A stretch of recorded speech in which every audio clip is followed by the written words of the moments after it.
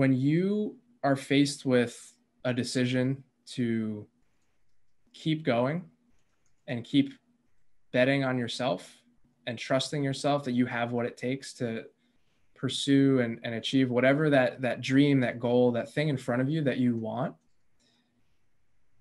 when you have that decision point, make that decision for the future version of yourself, not for the present version of yourself. There's a difference between a dream chaser and a dream catcher. Thanks all for tuning in to Dreamcatchers, where we make things happen. Dreamcatchers was formally launched to unlock the hidden potential in successful, self-motivated individuals who desire to take their life's work to the next level but need support to evolve. We are a collective group of professionals with various backgrounds that use our talents to assist those individuals in realizing their wildest dreams by providing education, inspiration, and direction. This podcast is where we share the lessons we've learned along the way to catching our dreams and give you some context around the how and the why to each approach to put you further ahead on the journey to catching your dream. Are you ready?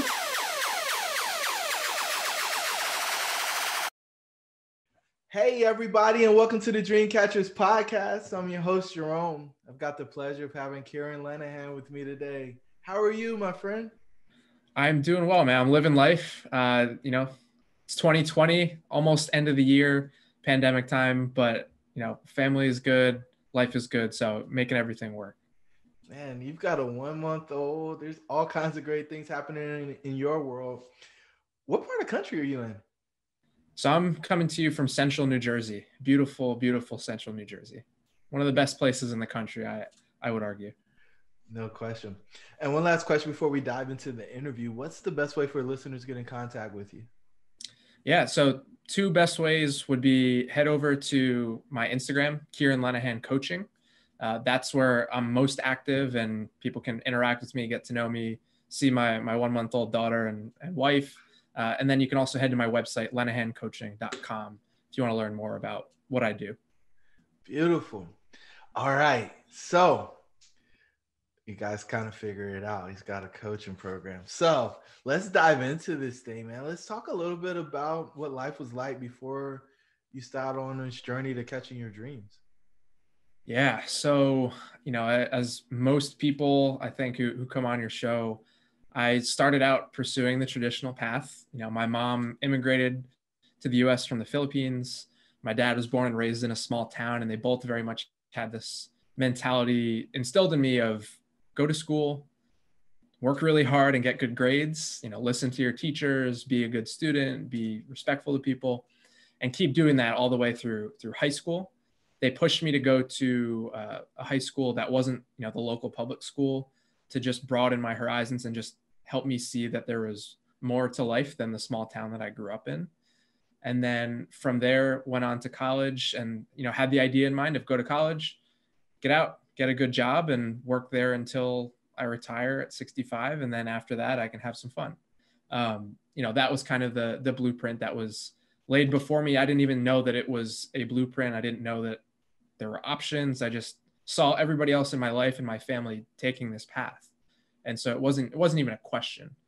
And so, it came to college, had no idea what to study, didn't know what kind of work I wanted to do, but landed in psychology. And I've always been really interested in people, understanding why they do what they do.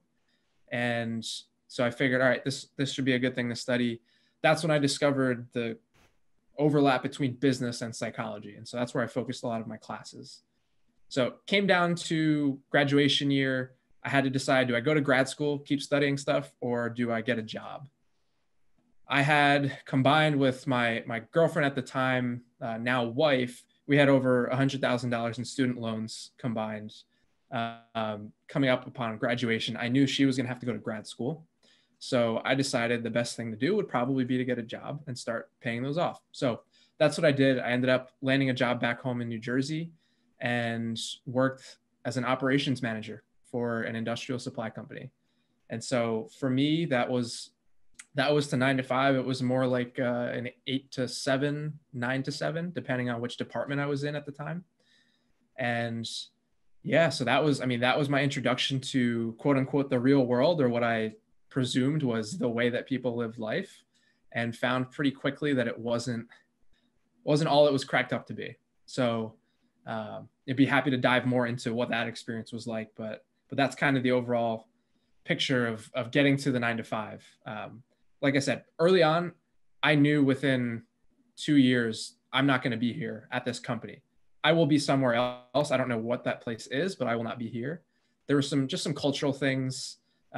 Just a big portion of the work I felt like I was doing was not utilizing the things that I was actually good at. And it was me fighting against the things that I really didn't like to do. And so, there was definitely some difficult times. I was managing people from a very young age, like people twice my age, having performance conversations with them, compensation conversations with them, managing projects and things like that. And it got to the point where I had a pit in my stomach going to work every morning. And for about a year, I spent, I'm a person of faith. I spent a year asking God, like, what am I doing here? Why do you have me here on this earth? Like, what purpose am I here to serve? Because this job is not it. So I need you to tell me what to do so that I can just go do it and escape this. So pretty much lived in that space for a year, which was, I would say, the most difficult year of my life to this point.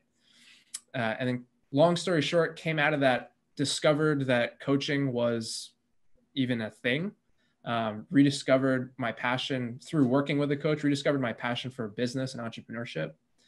I had when I was working full-time, I had a few ideas that I had pursued on the side, but nothing I really sunk my teeth into. And so when I discovered coaching, I was pumped because it combined all the things that I loved, working intimately, one-on-one settings with people in small groups, really diving in and helping them do things with intention and purpose, and not just do things because that's what everybody else is doing or because that's what they think they have to do to be quote unquote successful. So that's a super high level journey to getting to coaching, but there's plenty of stories and plenty of ups and downs in that. So you're one of the few people who are open enough to talk about the dark period.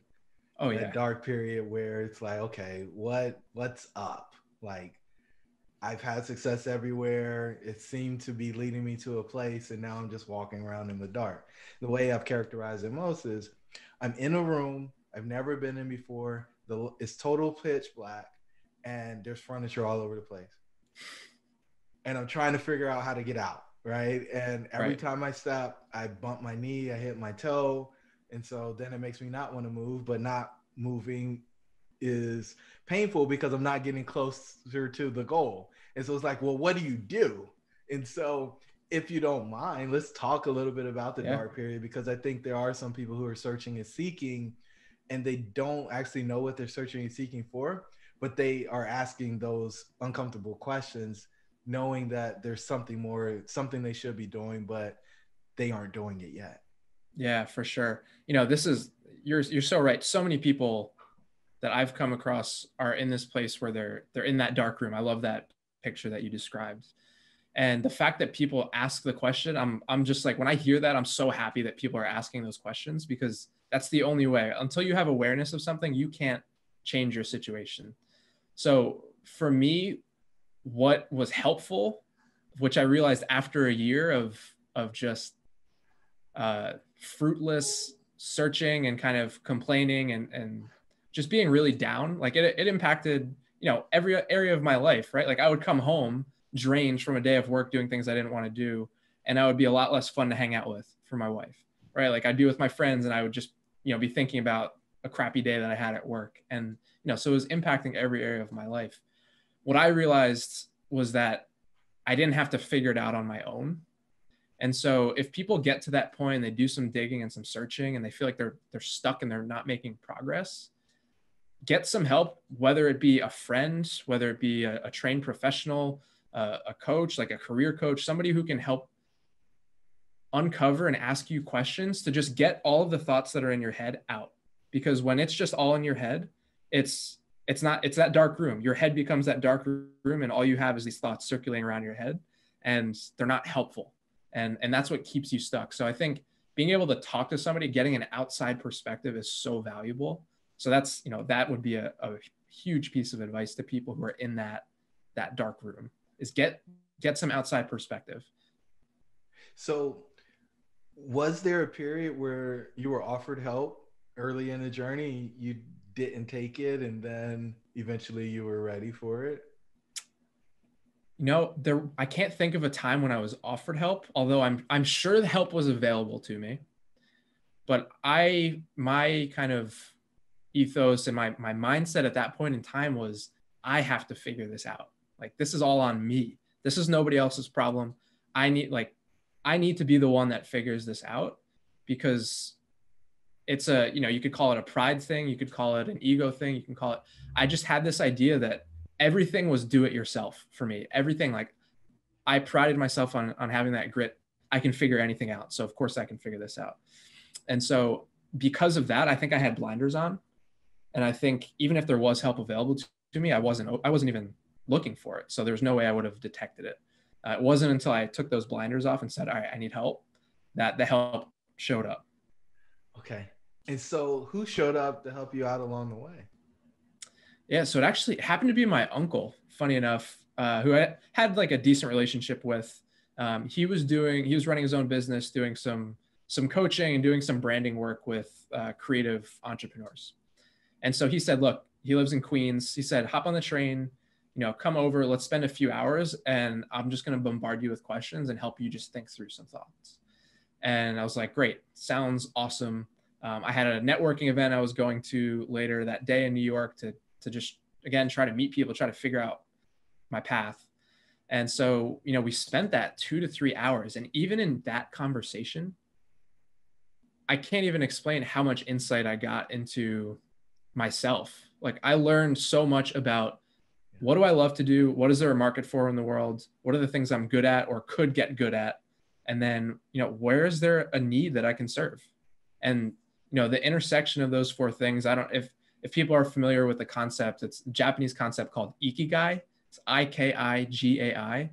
That was kind of the framework for an exercise that my uncle ran through with me. And it opened up my eyes. I took lots of notes, and then I spent a few days just kind of sitting in that and reflecting on what I had learned and what we had talked about.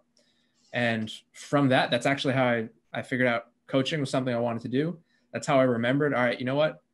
I want to build a business. It's never going to get easier as, we start a family, as you start to have kids, and, get golden handcuffs, and you start to be so tied to these things that are comfortable for us. So I said, you know what? I should consider pursuing this now, because I don't think it's going to get any easier. Okay. And so was this in girlfriend phase or wife phase? This was wife phase. So girlfriend phase ended right after graduation. We got engaged, and then a year later became wife. Okay. And so you come home and you have the conversation. Hey, babe, I don't want to work anymore. I want to do this. And so I am so fortunate, so blessed. My wife is the most supportive person in my life. Like, even along the early stages of the entrepreneurial journey, just the faith and trust that she's had in me, and knowing why I'm doing this, and knowing that I'm trying to create a better life for our family in the future. So from the jump, she has been insanely supportive. She knew, and she could see on my face every day I came home from work. She was like, I don't want you to be like this, because it's less fun for me. Like, it's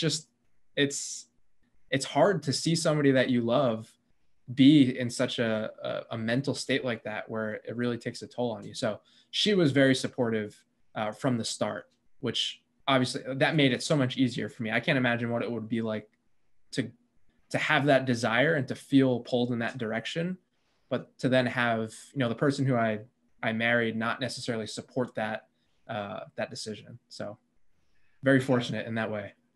Okay. And so you walk out into the desert and you realize how hot it is, and you don't see the water, and you're like, okay, well, how long is this going to take me to get to the place where it's comfortable again? And a lot of people turn around and go back into, the jungle. They don't want to enjoy the desert at all. Mm-hmm. So, when did you realize, hey, I'm out here, I've got to keep going? I call this the red pill moment.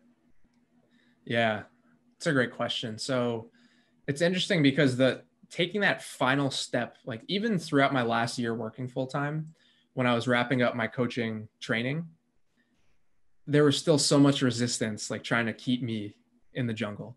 It was crazy. It was the craziest thing, because in my head, realistically, I had decided I was going to do this thing. But as that jumping off point got closer and closer, I started to consider, oh man, maybe I should create an internal coaching role within my company.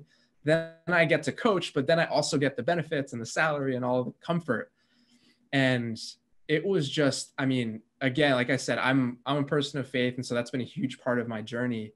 And it literally took like a very kind of obvious sign to say, you need to stop resisting, because you're going to crush yourself if you stay in this jungle. You're going to regret it.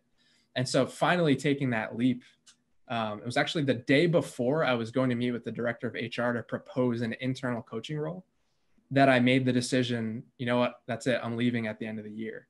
And so instead of going in and pitch that proposal, I went in and said, hey, I was going to pitch a proposal, but I'm actually leaving at the end of the year. And so from then, you know, I'd say maybe in the first few months, there was a moment where I was like, you know, can I do this? Is this, you know, can I make this work? Can I make this happen? And it's not to say that ever completely goes away. I think to a certain extent, there's always that voice that's whispering that, like, it'd be a lot easier if you just went back to the jungle. But I've been able to, over time and through getting coaching of my own, to really quiet that voice down. And I'm listening to the voice that's saying, no, I'm fully committed and I'm all in. Like, it's going to happen. It's inevitable. You know, getting to that place where, like you said, of being more comfortable, or I guess really more of a steady state, or more of a place of trusting, okay, this is just my new normal now. And I think getting to that place requires you to go all in on yourself and make that mindset switch and say, my success is inevitable in running my business. It's just a matter of how and when. And once you take that if question out of your head and out of your focus, it frees up a lot of mental energy and time to really focus on the how and actually making it happen. Ooh, I hope you guys got that, because he just gave you the bars. Okay, so bet on yourself, right? You cut the safety net, you got rid of that. I love the Batman situation where he's climbing up the wall, he makes the jump, and he's got the rope attached, he falls down. And he doesn't make the jump until he makes it all the way across, right? But he didn't have any safety. He had no other choice. This is what's going to happen, and I believe that I'm going to be successful in the endeavor. All right, so what happened on that day when you're walking down the hall to pitch it? There had to be something that said, all right, we're not doing this. We're going to tell them that we're leaving. What happened? Did somebody say something to you or what? So it was actually the day before, when I was just having my quiet time, devotional time. I was reading my Bible, and I journal my thoughts and my prayers and kind of just what's going on in my life to help me slow down and reflect. And in that moment, I was trying to figure everything out. I was trying to figure out, what decision do I want to make? Do I want to pitch it? Do I not? And in that moment, you know, it's really one of the only time, it's the only time in my life where I ever felt like I did hear a voice. It sounded like my voice in my head that said, just leave, Kieran, like just leave the job. And I was like, all right, well, that's weird. I questioned it. I tried to push it to the side. And then a Bible verse popped into my head, which never happened before. Like I became a believer, a Christian five years ago. And at that point, I wasn't in a place where just, you know, verses were popping up here and there, and I'm just like able to state and say scripture like off the top of my head. So I was like, that's really weird. That doesn't happen. It's also Old Testament. I was like, Old Testament's weird. But I decided to go and just read what was it like? What was it like? Did it relate to the situation at all? Which I didn't think it did. And then I read through it, and it's talking about this imagery of the Israelites. Long story short, they were in slavery in Egypt, and God saved them and brought them out of slavery. And they were wandering in the desert. It's funny, you know, we're using that imagery. They're wandering in the desert, and they're at this point where they're about to cross the Jordan River, which is like, that's the final step of this process of leaving slavery and stepping into freedom. And so it was this passage that spoke directly into this conflict and resistance I was feeling and going through. And ultimately, essentially the takeaway for me was take this step of faith, cross the Jordan River, step into the, the promised land where there's this freedom, there is this unknown, but possibility and promise ahead of me. And so for me, that, I called up a few friends. I called my wife because I always want to run that by people and make sure I'm not being crazy. I'm like, what would you read into this? What do you think? And, people were like, seems pretty clear. And, deep down I knew it. And when I talked to my wife, it's funny, I told her, hey, this is what happened. She said, yeah, you need to leave. Like, I've known this all year. I've known that you need to leave the job, like do it. So she was already there before I was. But that was the moment when I made that decision. I was like, all right, you know what? Tomorrow I'm not going to pitch that proposal. I'm going to tell them I'm leaving. And that's a really exciting decision. There's definitely a huge weight lifted off my shoulders. And then as you inch closer to that last day of work, you get the jitters. You're like, I'm doing this. There's lots of excitement. There's nervous energy. And yeah, so that was a pretty crazy series of days for me.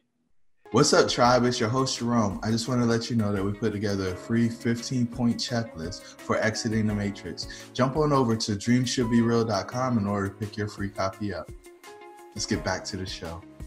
Not even close. It's, even in that last year of working and going through my coach training, I experienced so much growth. I realized all of the ways that I was holding myself back even in my 9 to 5. Like, I would show up, I would be in meetings with, high level leaders, and I would be afraid to voice my opinion. I'd be afraid to challenge the status quo. I'd be afraid to speak up when I felt like something wasn't fair or wasn't the right decision, because I was so concerned with rocking the boat, looking like I was stupid. And I didn't get awareness around that until I was getting coached around these things and realizing, wow, I do that. I hold myself back. I'm playing it safe in so many different ways.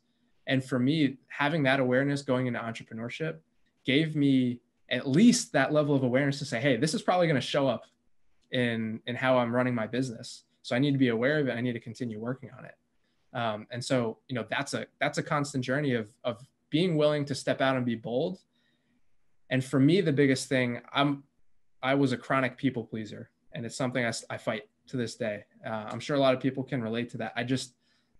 I want to get people to like me. It's just it feels comfortable. It feels good. But sometimes getting people to like you is not what actually serves them. And if I'm going to be in business providing value for people, I want to be of service to them. I don't want to be so concerned with whether or not they like me. And so for me, that was, that's a big thing that over the course of the first, I'd say 6 months of running my business, that was something I did not do a great job at. I was still in that people pleasing, playing it safe, be comfortable, be afraid to really do what's in the best interest of my clients. And it wasn't until I made that switch that I really started to see progress. And so that's one example of just something that, yeah, you jump into the entrepreneurial world, you walk into the desert, you finally cross that Jordan River, and it's not rainbow and sunshine. There's still work to be done. Come on. There's work to be done. No, Kieran, all the gurus say is rainbow and sunshine. All you have to do is just follow this 6-step process. Yes. Yeah, it's that simple. So what was your worst fear in the process? What is my worst fear? What was my worst fear? So, I think failure, realistically, it was the business not getting to the point where it could sustain my family, and then feeling like I failed, and then feeling like I had to go back to the jungle or go back to the drawing board and get that 9 to 5. Like, for me, that my biggest fear was not succeeding and feeling like, what, I have to go back. That was the biggest thing that gripped me, and that said, you have to avoid this at all costs. Otherwise, you're a failure. And, that fear and that mindset, like the way that I just framed that, is not how I think about it today, because ultimately succeeding as an entrepreneur, that's not the one thing that's going to shape my identity as a human being. You know, it's a part of me. It's something that I want to do. It's something that I like doing, but that cannot be the thing that determines my self-worth and my feeling as though like I am a worthy, lovable human being.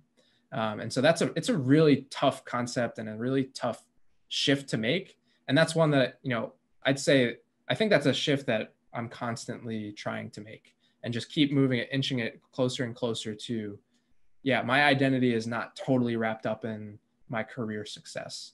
You know, there's a bigger picture for me. Ooh. So you mean your title at your job isn't the end all be all? No, it's not the title, not the salary, not the number of people that you lead, not you know, any of these things, the size of your bonus, none of that stuff.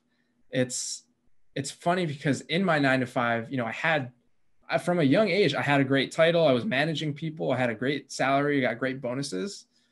And I was like, yeah, but you know, that's not part of my identity. You know, I don't need that stuff to be happy and feel worthy.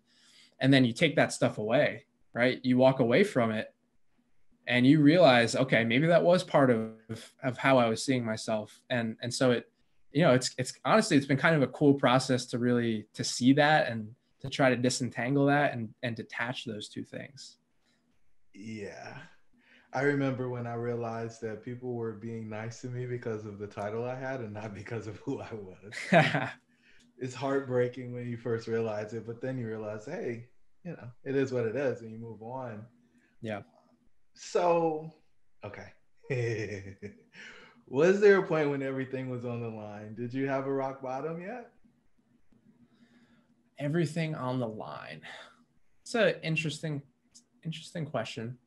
I wouldn't say I've had a rock bottom. I've certainly had those moments where you question, you're like, am I going right? Like I make that commitment. I'm betting on myself. I'm all in. I'm going to do this. And then you experience some things, you know, a bad month or bad interactions with potential clients where, you know, things don't go the way that you want to, or you fall back into that people pleasing thing and it ends up hurting the business. And yeah, I mean, there are those moments where I've questioned, I've said, all right, I asked myself, what am I going to do? Am I going to keep pushing forward or am I going to stop? Is this where it all ends?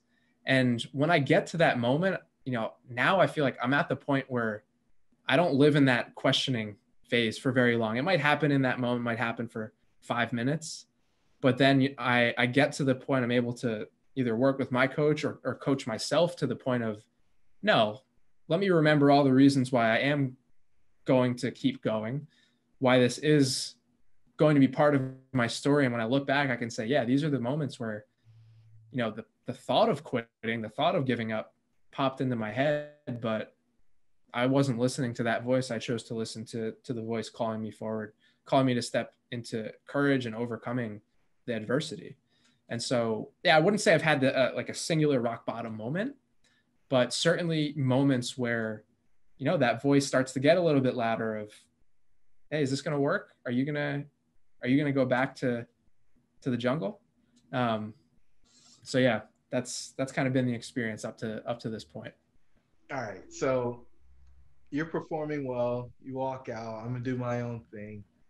Did the phone ring and anybody ask you to come back in and enjoy the lush vegetation of the jungle? Come on.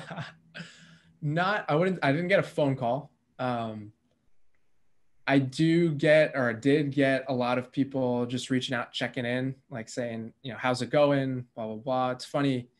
I had some people who I worked with who were interested in what I was doing and were considering doing something similar, stepping out of the jungle. But it's funny. There are people close to me in my life, I'm not afraid to say, and I have a great relationship with my in-laws, but I'll throw up my mother-in-law. She had the mindset, right? I think more of my parents' generation, they just have that mindset of get a good job, stay there till you retire. Like that's stability. That's how you provide a good life for your family. There was less opportunity for entrepreneurship than there is today. And, you know, she knew all the passion I had and all the why behind what I was doing and what I was going to be building towards. And she understood it. And there was still, distinctly remember this experience. I was in their kitchen, we were having a family dinner, and, the topic of the business came up, and it was right before I was about to leave. And it was like a gut, like knee jerk reaction, like didn't even think about it. It just came out of her. And she said, I can't believe you're leaving this great job with these great benefits and great pay. And it's funny. My wife looked at her and she was like, why would you say that? And I thought it was funny at the time. I was just like, that's how deeply ingrained that thinking can be. So that's a moment I'd say that's characteristic of, I think, people who heard about what I was doing. Maybe they said like, oh, good for you. They say that, but in their head, they're thinking, that's kind of crazy. That's not going to work out. I don't think that's going to be a great decision. So, I'm sure that there's some of that going on, but. Oh, without question. Right. I mean, and they're being polite, and some people just want a front row seat to your failure. And that's okay, but you got to really figure out who's in and who's out on your thing, right? So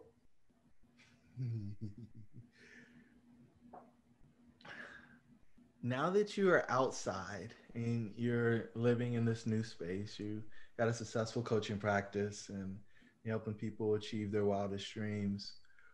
What's the biggest difference in your approach to life?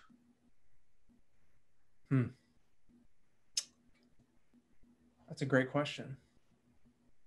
Biggest difference in my approach to life. I feel more at home. I just feel like I'm more in my natural state. And so I feel like I now, given the time freedom and the space freedom to really dictate what my day-to-day looks like, has allowed me to very clearly and very, not easily, but very clearly see how my priorities in life, my values, are lining up or not lining up with how I'm spending my time. Like, I feel like I have so much more mental clarity to be able to see that picture clearly. And the fact that I can see that clearly allows me to live more in alignment with my values. Like, the amount of time, and the pandemic is part of it, but even before that, the amount of time that I now get to spend with my family, with my friends, doing the things that I love, is dramatically higher than it was previously. And so there's, I'd say my approach to life hasn't necessarily changed from like a super big picture perspective. But I think the way that I've been able to live out my approach to life has become more enjoyable, more aligned, and just more impactful for me. I don't know if that makes sense. I don't know how vague that is, maybe to you or to people listening, but it certainly isn't vague for me. And of course it makes sense to me, because foundationally, I believe that life isn't so much about these pursuit of these massive goals. It's about doing more of the things you want to do and less of the things you don't, right? And not because you're seeking comfort, but because those things are aligned with your values and morals. And so, complete and total sense for me in what you just described.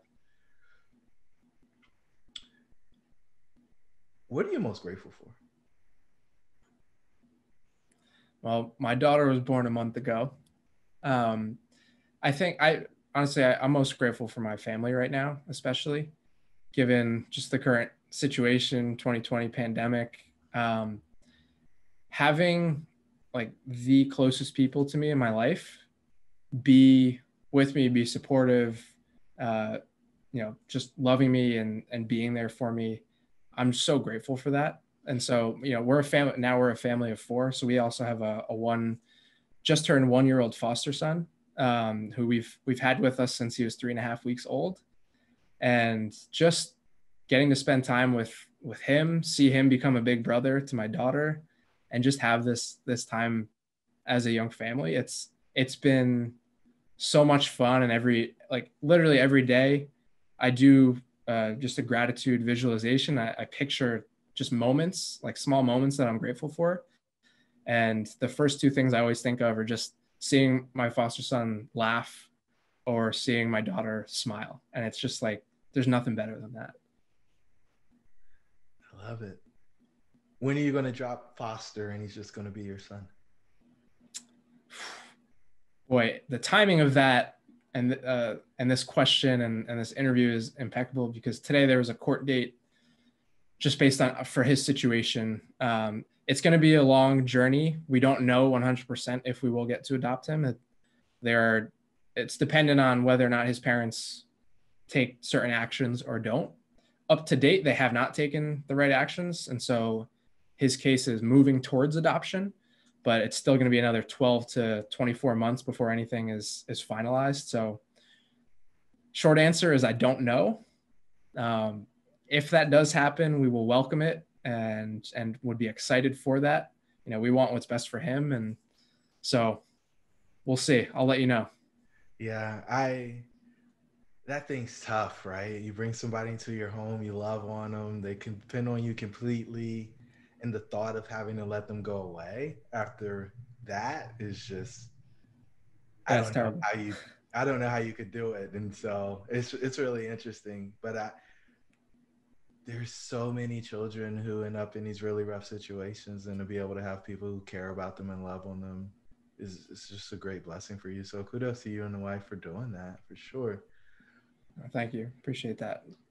Kieran, what dream are you most focused on catching next? Ooh. For me, it's scaling the business, and just scaling the impact that I can have and reaching more people. So, I mean, I work with Christian business owners and entrepreneurs, and for me, that looks like right now, it looks like scaling beyond, one-on-one work with people into smaller group coaching, as well as creating a larger community, a larger community of people who are dedicated to living out their faith through their business and doing incredibly excellent work, having a kingdom impact on the people that they interact with, and using business as a way to do that. It's such a cool way to serve other people and to love other people.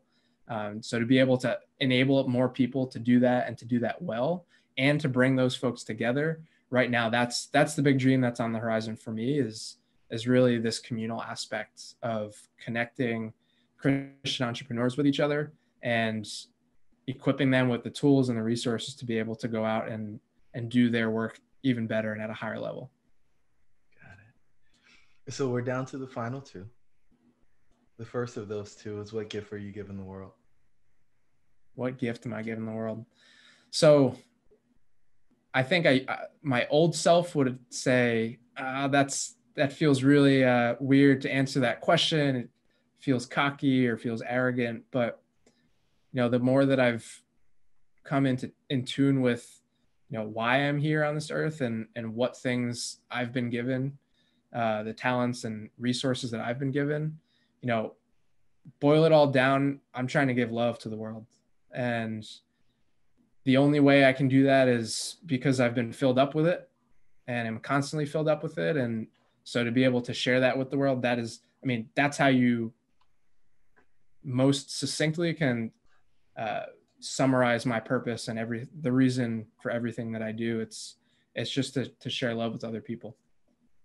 Beautiful. So when people ask me about faith and everything else that they ask about, I tell them I believe in one thing. There's one law. It's the law of love. And so if you can love on others, then the world's a great place. And the moment that you're doing anything other than loving on them, that's when bad things start to happen. So definitely can resonate with that one. All right, Kieran. So I wrap up every interview with the same question. And the one question is, what is the one thing that you want people to take away from our conversation? The one thing that I want people to take away is, when you are faced with a decision to keep going and keep betting on yourself and trusting yourself that you have what it takes to pursue and achieve whatever that dream, that goal, that thing in front of you that you want. When you have that decision point, make that decision for the future version of yourself, not for the present version of yourself. Because the present version of yourself wants comfort, it wants safety. It wants the known. It wants everything that feels good in the moment. But when you start making decisions for your future self, that's when you'll start to really push yourself forward. So that's one thing I want to leave with folks.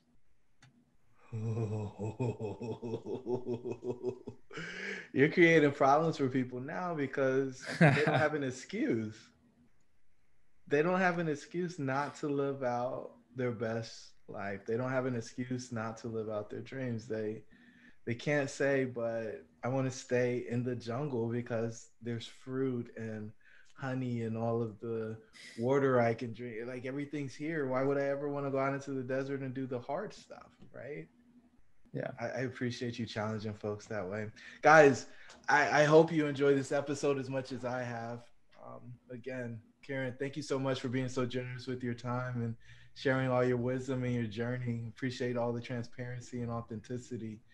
Guys, until the next time, your dreams should be real. We'll talk soon. Thank you for joining the tribe today. We would love to hear from you. Please don't forget to rate, like, and share. Perhaps someone you know could benefit from what we've discussed. Until the next time, remember that your dreams should be real.